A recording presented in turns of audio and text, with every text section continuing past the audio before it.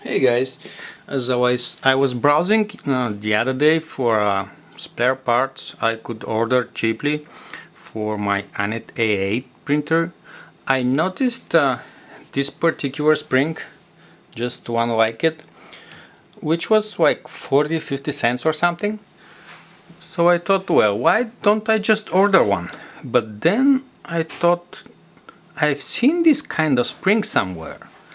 I just have to find where, and I'll have one, and I will not have to wait like a month for the spring to come from China. So as I was walking around my home, I found a very interesting thing.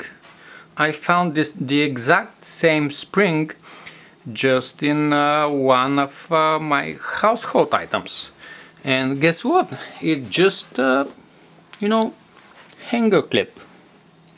Just one like this. You see, it's held by the same spring, just in a little bit different configuration, okay? But I disassembled one of these. It's quite easy to do. Just like this.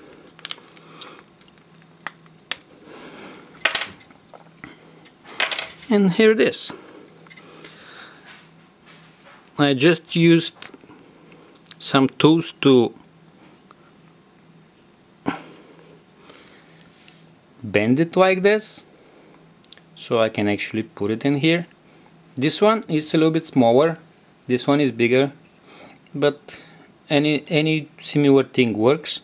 So you just have to add it here, and it's done. You've tensioned your belt. You see, right now it's very well. Before it was quite loose, so I didn't like the prints that much, but right now it's better and prints come out just fine.